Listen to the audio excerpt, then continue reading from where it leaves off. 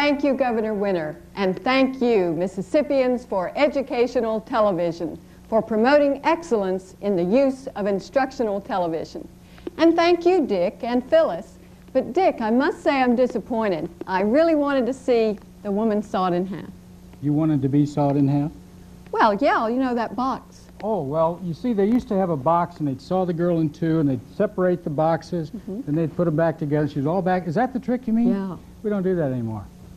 Instead, we use a big electric buzzsaw. This particular one belonged to Orson Welles, and I think the last person he sawed in two was Rita Hayworth. I've changed my mind. Oh, no. Oh, no.